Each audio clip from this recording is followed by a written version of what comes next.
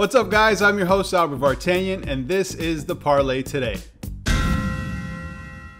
The trilogy boxing fans have been waiting for is almost here. This weekend, on Saturday, October 9th, Tyson Fury will meet Deontay Wilder for the WBC Heavyweight World Championship. This going down in Las Vegas, Nevada at the T-Mobile Arena. So it's Fury Wilder 3, the Bronze Bomber against the Gypsy King. Who will take home the gold? Here's Jackie Pirico.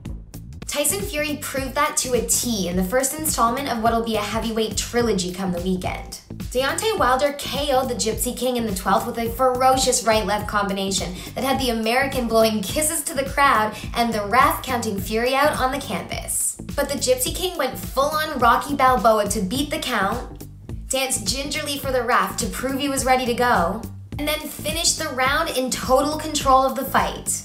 If that one was tied in a close affair, Wilder Fury 2 was anything but. In what we can only hope was an intentional act of Tolkien meets boxing wordplay, Wilder entered the arena dressed as Sauron, the Lord of the Ring himself, only for Fury to pummel him like a hobbit across the length and breadth of Middle-earth for 7 painful rounds. Wilder later blamed the weight of the outfit for his poor performance after the judges awarded the fight to Fury on a TKO.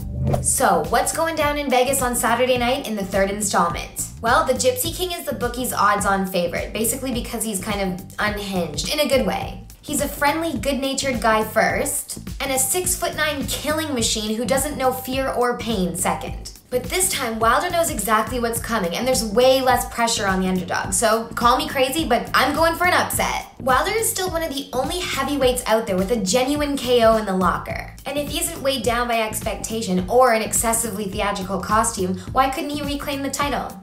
Deontay, if you're listening, here's my advice. If you're going Middle-earth again, how about a back-to-basics Gandalf vibe instead? What could go wrong in the simple cotton tunic of a wandering mystic? It's light and breathable. And a magician's felt hat is a no-nonsense, barely there accessory. And everyone loves a wizard, you'd have the crowd behind you right away. Weirdly, I couldn't find odds on a Gandalf outfit, so here are my picks for Fury Wilder 3.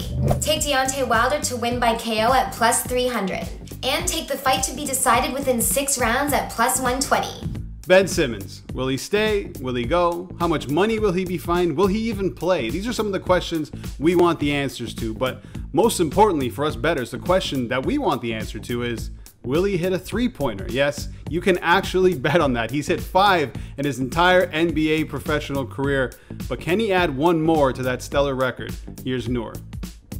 Mirror, mirror on the wall, how much longer will Daryl Morey stall? Okay, so I've got 2 questions. Number 1, what the is happening with Ben Simmons? Is he gonna get traded? Is he gonna stay? He sounds like he'd much rather lose $7 million than ever breathe Philly's air again. Is he gonna go to a different team, the Timberwolves?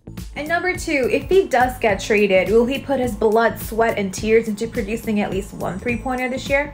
Yes. Maybe? I think if he gets traded, this could be his superhero origin story. Nothing makes you want to work harder than to shove it in someone else's face. Watching the Ben Simmons and Philly soap opera has been great television. Anytime Ben talks, I'm like, I feel that. Then MB talks and I'm like, facts. Then Ben talks and I'm like, but that makes sense. Then MB talks.